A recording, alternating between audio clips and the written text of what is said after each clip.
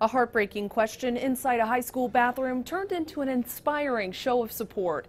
It started when someone wrote on the wall, "Is life worth all of the BS?" with the words spelled out. Soon, though, it was surrounded by colorful sticky notes encouraging the person who left the original question. Notes including, quote, "I know it's so cliche, but things do get better, and yes, because nothing lasts forever.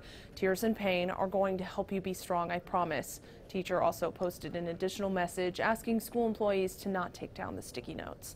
Katie Johnston covering Colorado First.